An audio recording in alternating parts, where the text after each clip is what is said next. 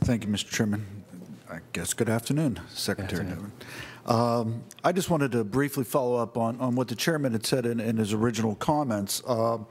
He talked about the governor having $3.6 billion of tax increases. Meanwhile, we had several programs zeroed out, amongst them Rural Leadership Training, the Supercomputer Center, the Pennsylvania Infrastructure Technology Alliance program. And I understand your answer that these were viewed as legislative priorities. But just out of curiosity, do you ever actually do any outcome measurements on all these programs before they're blue lined out or before they're zeroed out? We didn't do any outcome measurements on those, and in particular, again, looking at opportunities that we had when we're putting together our budget and our budget request.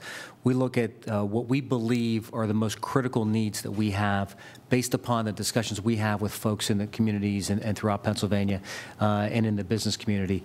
And we may obviously not always agree with some of the other ones that are put in there, but certainly understand that they're all very important line items. They're all very important programs that we have, and I think we've understood the pressures of the budget and tried to do the best that we could. Along those lines, in the budget, there is a new line item entitled Economic Growth and Development Assistance for $6.4 million for 16-17, and I believe there also was a supplemental appropriation, request for a supplemental appropriation for 15-16 for a similar amount. I've been having trouble trying to figure out exactly what that is. If you could help me a little bit on that. Sure. I think we're looking at maybe regional development initiatives that are very unique and in a lot of cases short term.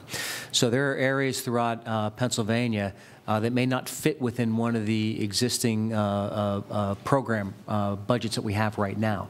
And it could be helping to get additional air service for the Pittsburgh Airport or Erie or something like that.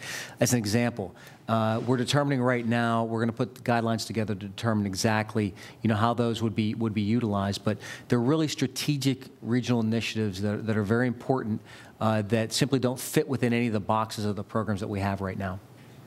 And with all due respect, and I appreciate everything that you all do, but for those of us sitting here, you have to understand where we're coming from as well. And our consternation, we have asked for proposed increased taxes, proposed increased spending, solid programs that have proven programs that are blue lined, and now we're asked to add on programs that are yet undefined. You have to understand that not fully grasping the whole entire game plan just yet. Thank you. Sure.